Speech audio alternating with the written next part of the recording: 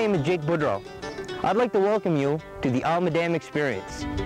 This is a 4-part series that examines how exactly Almadam went from a thriving place within the fishing industry to a place that's in the wake of a crisis and looking for answers, looking for revitalization. The first part of this series, Fish or Cut Bait, will examine the historical context behind how Almadam lost its fishing industry and how the people responded. What human emotions ran through people's minds as they found out that they had lost their job at home, at the place that we're standing right here, right now, the Richmond Fisheries Plant in Petit de Gras. How the Richmond Fisheries Plant went from a thriving industry that employed few hundred people in its peak to what it is today, home to an empty ship. This series will explore the historical context behind this decline in the fishery. We will explore the human emotions. We will explore the community response to the fisheries crisis. And we'll also look into how Development Almadam was set up in the wake of this crisis. Almadam can be found on the most southeastern tip of Cape Breton Island. Geographically, we stand on our own in the midst of the Strait of Canso, from which we are 30 minutes away. With a size of approximately 70 square miles, we manage a population of about 4,300. This population is scattered amongst a variety of coastal and inland villages, which can most easily be identified by the 4 major communities of West Arishat, Arishat, Petit de Gras, and Discouse. Our culture is a vast blend from the regions around us. The majority are Acadians, of whom a sizable portion are bilingual. In addition, there are numerous families of Irish, Scottish, and English descent. Our landscape is distinctly coastal, providing visitors with panoramic views of the Atlantic Ocean, or inland delights to the senses. The climate is influenced by the ocean, which allows us nominally cold winters and summers tempered by cool breezes. Despite our close proximity to the ocean, Almadam can boast to contain 12 freshwater lakes fed by a vast network of streams, all teeming with aquatic life of many kinds.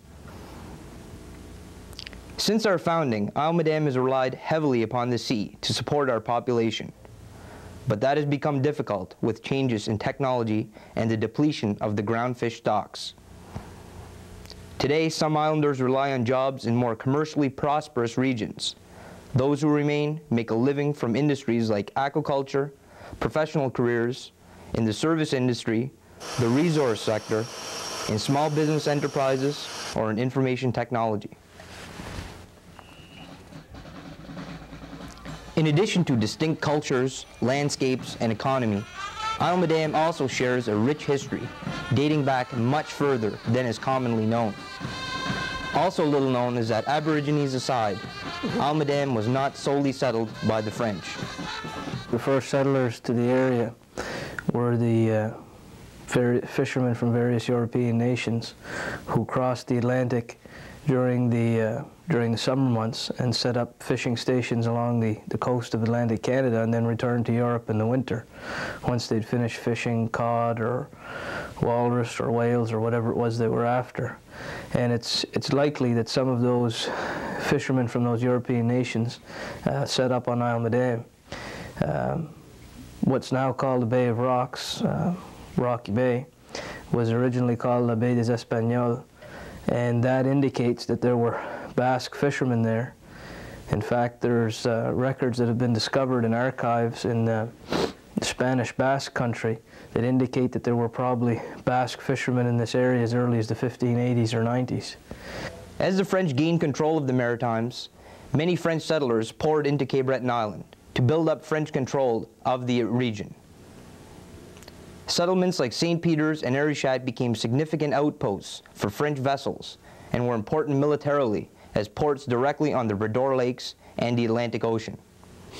And along with the Basque, later on came the Acadians, some, and then we had also some French people from associated with Nicolas Denis, that did use the island of Île-Madame as a port for the fisheries. From there it grew, and Île-Madame grew quite a bit around 1720 with the building of Fortress Louisbourg. The King of France mandated two seigneurs from Quebec, Sieur d'Auteuil and Sieur de Jaubert, to come to Île-Madame to set up a seigneurie. A seigneurie would be some kind of a feudal land division, or what you would call I would say a political entity to provide for Louisbourg. With the French Empire crumbling, many Acadians from the Annapolis Basin found refuge among the well-hidden coves of Île-Madame. The British took over what is now the Annapolis Valley after 1712, and they threatened to expel the Acadians, and they offered them a choice at that time to leave before the expulsion. So some of those families took up the offer and moved to Port Toulouse, now St. Peter's. Among those families you'd have the Boudreaus, the Coasts, the Dugas, the Sampsons, the Martels, all of those families, you would have found them at Port Toulouse. There were a few families that didn't settle at Port Toulouse that settled at the Scouse. So you'd have the Loglois, the Legends. There weren't too many others. There were a handful of families that settled at the Scouse, and those, the Joyces, were settled at the Scouse. At that time they were called Les Josses, J-O-S-S-E. And in Petit de Gras, now interestingly enough, Petit de Gras was mainly settled by Basque fishermen from the port of Saint-Jean-de-Luz in France, and that's in French Basque country. And most of them were either independent fishermen or were working for the two merchants who had set up there, and they were both Basque, Hiriat and Daroupet. As Louisbourg became more developed and the expulsion of the Acadians, we saw more Acadians coming into Île Royale, and they were pointed in this direction.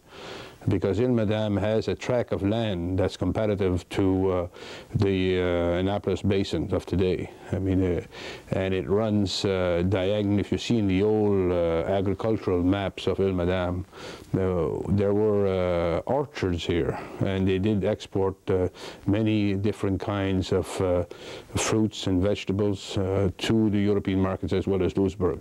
And the fishery was also substantial, you know, in providing the food necessary for the fortress. By 1713, a permanent settlement was established in Arishat. Our close proximity and common culture with Louisbourg showed its influence, as the island was named in honor of Madame de Maintenon, the wife of French King Louis XIV. Through the 1700s, Île-Madame's population grew steadily, as did the economy, which drew heavily from the sea. By mid-century, French control of the Maritimes had all but disappeared, and the British Crown was rounding up French citizens to be deported. Many, like the citizens of Louisbourg, needed a safe port in the storm. But what the British did after they took Louisbourg is they went through Cape Breton Island and they destroyed all of the French settlements. So they would have wiped out everything that was in Petit de Gras and St. Peter's. There were people settled in St. Anne's Bay and up around Manitou and Port Morion, and they would have destroyed all those French settlements. The Basque fishermen who were settled at Petit de Gras, most of them left and went home. The Acadians who were settled at Port Toulouse and at the Scouse didn't leave. They went into the woods or they went into hiding. And instead of returning to St. Peter's, some of them went to River Bourgeois, some of them went to Lordoise, some of them, most of them came and ended up settling on Île-Madame. You'd have families like the Foras, the Terriots, the Leblancs. Those families would have been expelled from the Annapolis Valley in 1755. Some of them would have been sent to England, some to France, some to Saint-Pierre-and-Miquelon, some to the United States. Some would have been held as prisoners in Halifax. And they arrived at different times and in different ways, but they all ended up arriving on Île-Madame. Seeking refuge from the Protestant majority in the British Isles, some Irish Catholic families settled on Île-Madame, largely in Rocky Bay and Arishat. As the 1700s wore on, you would have had a number of Irish families immigrating, some directly from Ireland, more probably coming to Île-Madame from Ireland via Newfoundland.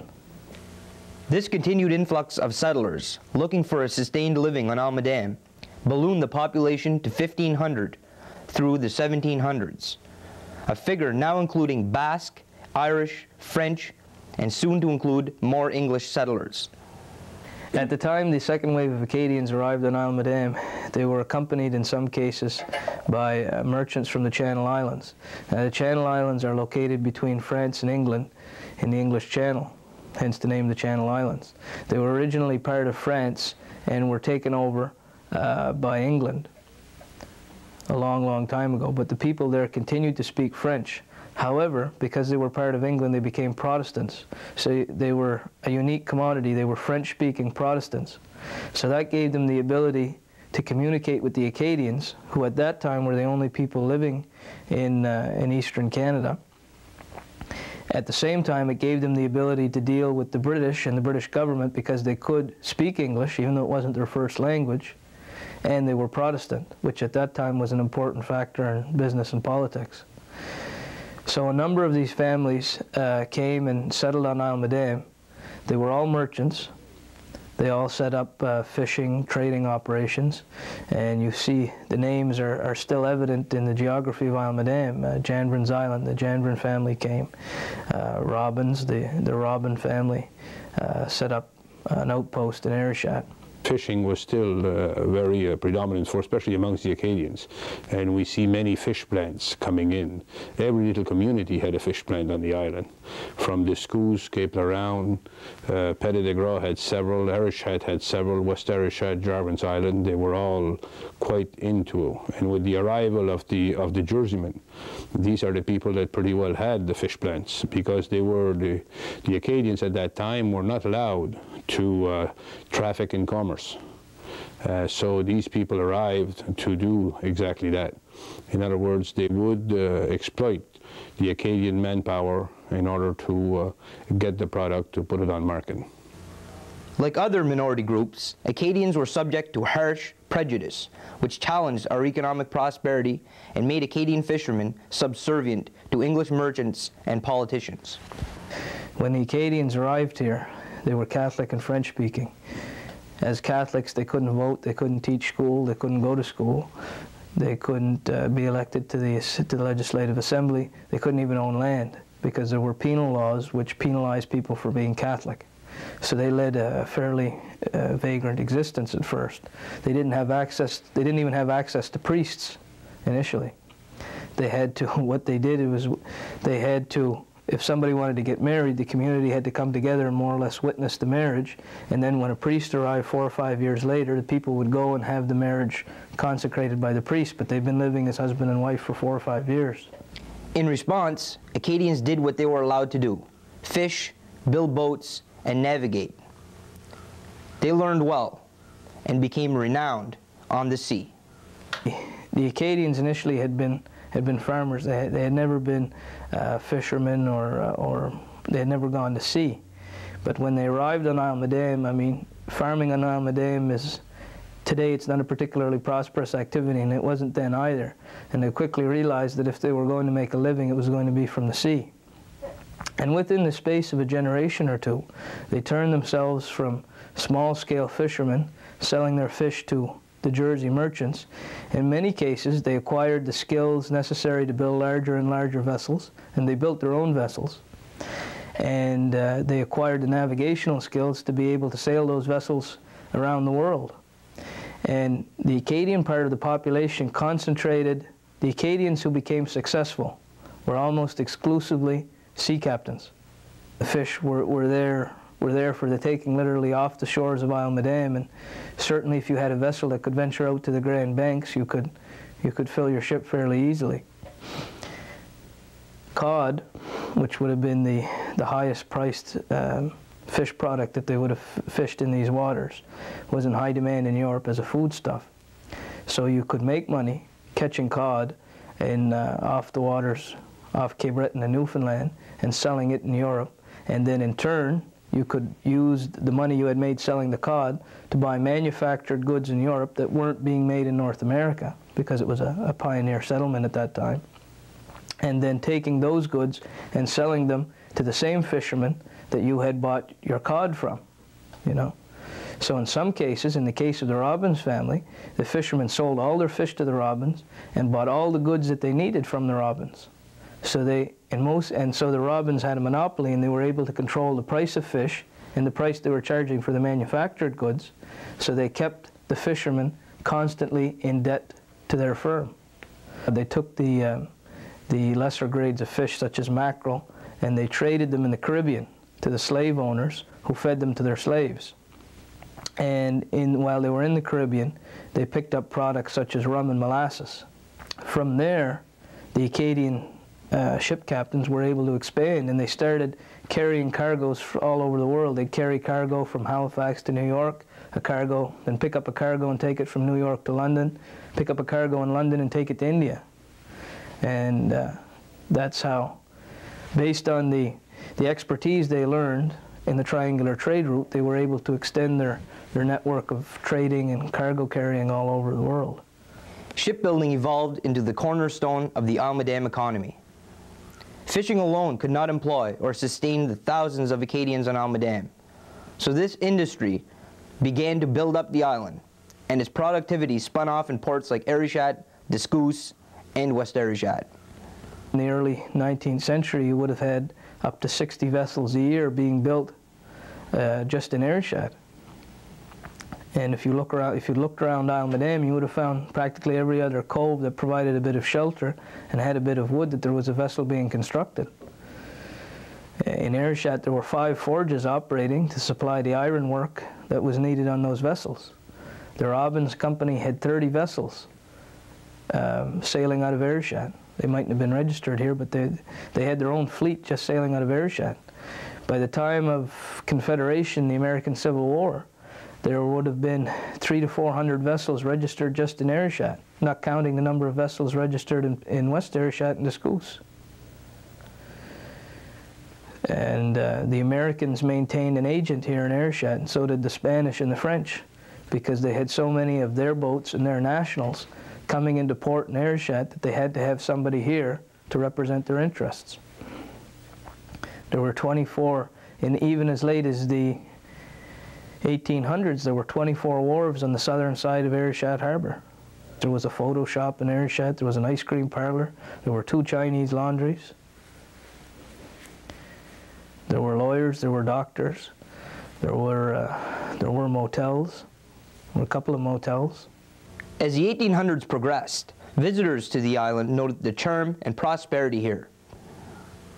The Bishop of Quebec, upon coming to Isle Madame in 1815, commented on the great activity in our ports. By 1832, the population soared over to 2,000 mark in Arishat alone. Then in 1844, Arishat was recognized by the Holy See as the seat of the new diocese for all of eastern Nova Scotia. This status would not last through the 1800s, as a variety of unexpected events stemmed the prosperity of Isle Madame. Historians have identified a number of causes of the decline. One cause would have been, of course, the most obvious thing is that entire economy was based on sail. You were looking at sailing vessels. And those vessels could be constructed fairly easily, practically anywhere on Isle Madame and in Nova Scotia, around the coast, with the skills that people had and the materials that were available at hand. When steamships started to take over, of course, the investment in the steamship is much more significant than an investment in a sailing vessel. The technology was greater, and the amount of money and capital required to build it is significantly bigger. And Nova Scotians, because the economy was based on sail, did not have the financial wherewithal and didn't have the technical knowledge and didn't have the resources to be able to build these steam vessels, and never got themselves organized enough to be able to build those steam vessels. So as steam took over from sail, and I mean this didn't happen overnight, it was a long, slow process that started in the 1880s and continued to the 1940s. Also, there was a great storm, I believe, in 1872 that wiped out a good part of the fleet in Arishat. So that's been blamed for part of the decline in prosperity. These events soon brought a flood of unwanted results, as Isle Madame lost the lucrative trade route between Isle Madame, Europe, the United States, and the Caribbean. The first part of the trade that would have been lost from to steamships would have been the transatlantic trade, and suddenly sailing vessels were no longer competitive in that trade, so they were confined in to doing what was called a coastal trade. They'd run from Isle Madame to PEI to New Brunswick, around Nova Scotia, maybe to the Bay of Fundy. In 1855, St. Francis Xavier University was moved from Arishat to Antigonish. The Confederation Agreement of 1867, with policies of tariffs and free trade, moved economic prosperity to Ontario, Quebec, and New England. Many islanders followed this financial displacement, and the population decreased by 2,000. These calamities left Isle Madame in poor shape to confront the challenges emerging in a new century and in a new country. Another factor is the brain drain. There were tremendous opportunities at the time in Boston and the New England states, and even though this place was prosperous and you could make a living here, you could make a better living in the New England states. So some of your best and brightest, the good part of the best and brightest, were drained off to the Boston states, as they were called. As the naval industry in Nova Scotia declined into the 1920s, an incredible exodus of young Atlantic Canadians poured into the ports of New England. As the Great Depression struck, even the dependable fishing industry began to show signs of mortality.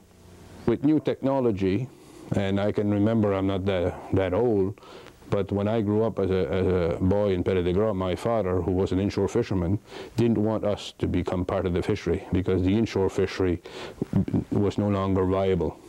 The fishing economy of even up to the 1940s was very similar to the fishing economy of the 1760s that I described earlier. The fishermen were fishing in small boats with no cabins. They were fishing relatively close to shore. They had no engines. All they had was sails and oars in terms of power for the vessel. There were no licenses or anything that had to be applied for at that time. You went and fished what you could fish depending on what fish was available at that time of the year. And the fishermen were, up to the 1940s, selling their fish to merchants, usually to the same merchants who they were buying their manufactured goods from. And most of the time they were in debt to those merchants.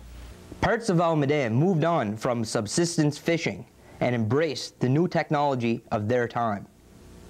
They wanted steady employment, better wages, and less labor-intensive work. When the fish plant was built in Petit de Gras, this marked the dawn of an industrial age. The reason that transformation took place from the old economy, the old traditional fishing economy, to the new fishing economy based on the fish plant is that there was an evolution in the technology. And the major evolution was the ability to freeze the fish and ship it.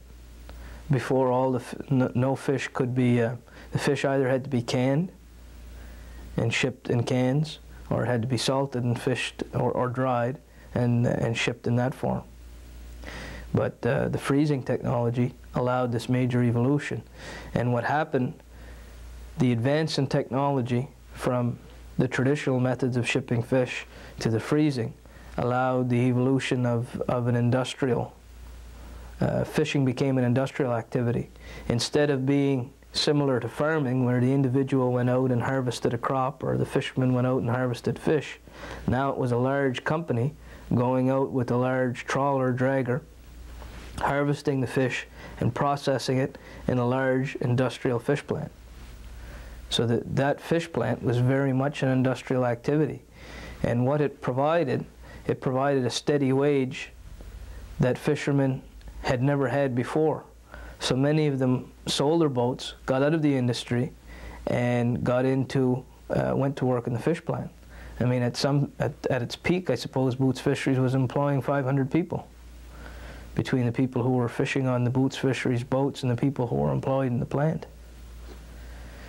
And that changed the entire nature of the economy and the society in Isle Madame. We became an economy and a society of workers instead of independent people who made their living from the sea and from the land.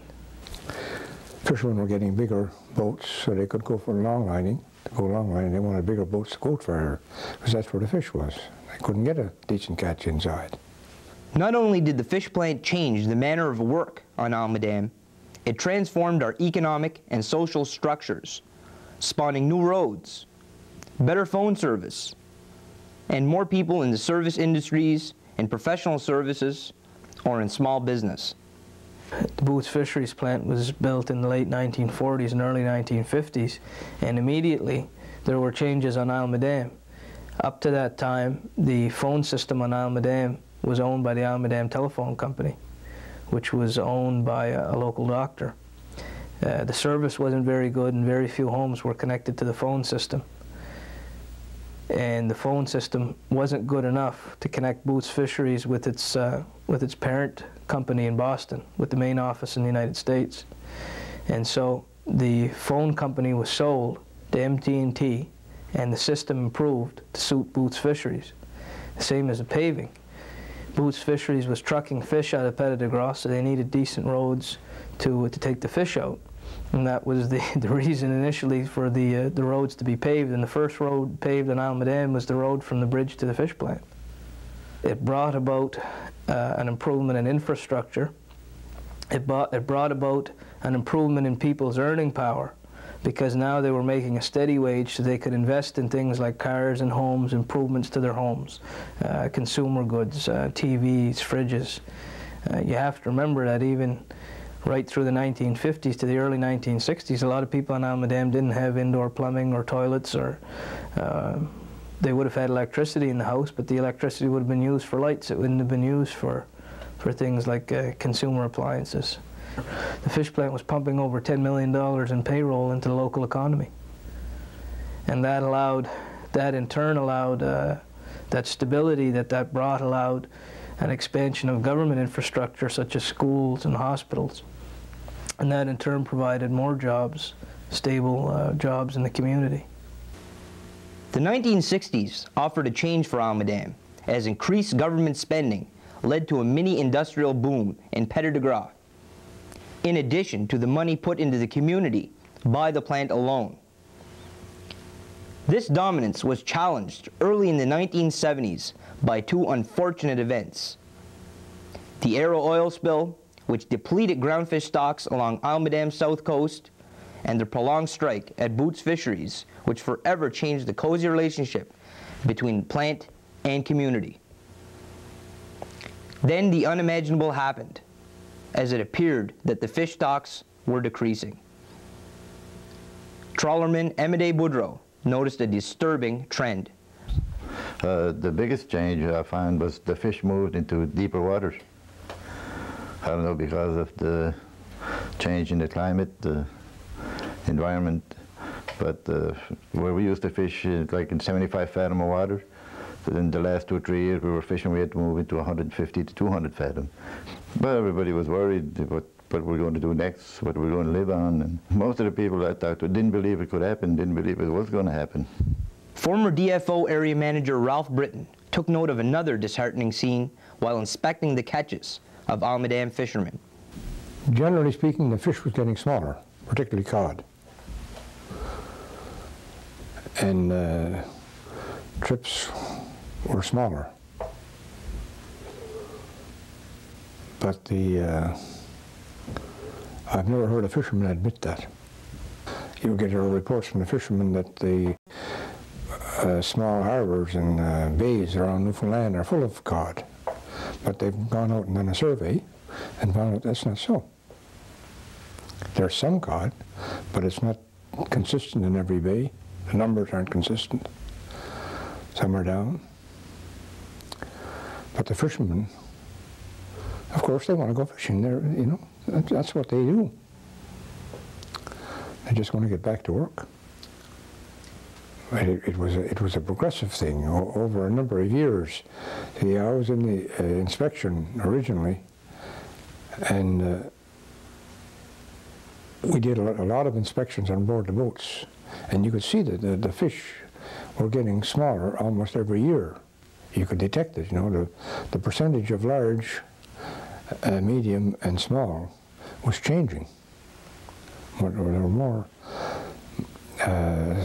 small fish, and the crews were still culling outside.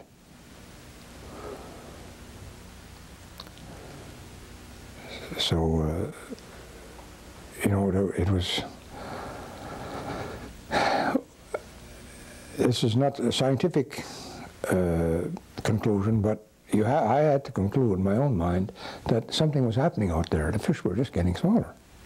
This decline in fish landings and in mature fish crippled Almaden's historical ground fishery, and by the 1980s had spread to the then Richmond fisheries and Petit de Gras. I would say by the mid-1980s, late 1980s for sure, the fish plant stopped hiring people. It was still operating, but there wasn't a new generation moving from late high school years into the fish plant anymore because they just weren't hiring. When I was in high school, a few of my classmates went to work at the fish plant and they were laid off after a year or two. And they were the last generation of young people to make the transition into the fish plant, and they didn't stay there very long. So that was a sign of what lay ahead. And over the course of maybe 4 or 5 years, you could see the number of independent boats not tied to the fish plant, but inshore fishermen who were selling their licenses, selling their boats, and getting out of the fishery. And that occurred from the mid to late 1980s to right up to the mid-1990s, so what a 10-year period. I mean, the decline didn't happen overnight. They didn't shut the fish plant down one day and say, that's it, we're not opening it again.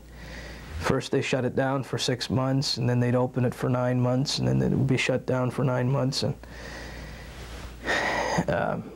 of course, all of that decline was based on the fact that the company wasn't able to, didn't have a quota for fish, and the fishermen weren't able to catch any fish. There was just no fish left in the ocean. It was dying even the last 15 years at Richmond Fisheries, and many workers that were there would tell you if it hadn't been for the unemployment insurance as an income supplement, they would have probably starved with the amount of work that they were getting at the plant. As the 1990s arrived, these sad trends served as unwanted writing on the wall for workers at the Richmond Fisheries plant in Petit de Gras, like union leader Alvin Martel and former worker Billy Sampson.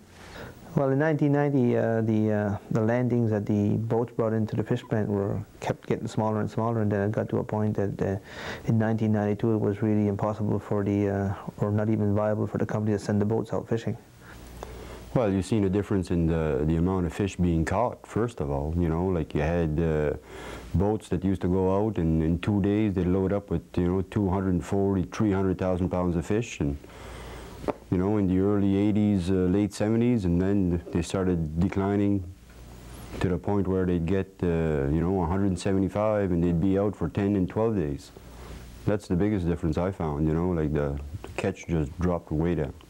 You could tell the fish was getting smaller and smaller and smaller every year, Instead of catching all this big steak cod, they were coming in with, medium markets, and even smaller scrod cod, and you could tell that, all the big stuff was going away. Well, that's the biggest difference I found in it, Others directly and indirectly involved in the fishery recognized a major problem looming in Almaden's main industry.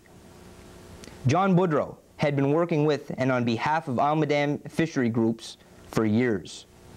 Oh, the basic change obviously has been the demise of every groundfish species on the Scotian shelf.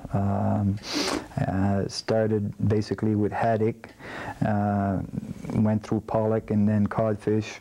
Flounder species are still somewhat available, but not enough to be commercially viable. And basically the redfish was the last to go. So species by species, we attacked the fisheries with the domino effect that we knocked one over and proceeded to the next one. So over a period of, a very short period, as a matter of fact, of about 7 years, we took every species and brought them near the brink of extinction. I guess there would be two areas of thought when you were speaking with local fishermen. One of the areas would have been people saying that the fish were moving, that actually fish stocks were not declining, that there were still ample fish stocks in the ocean, but that the fish were in different areas, and we had to create a new capacity to go after them where they were.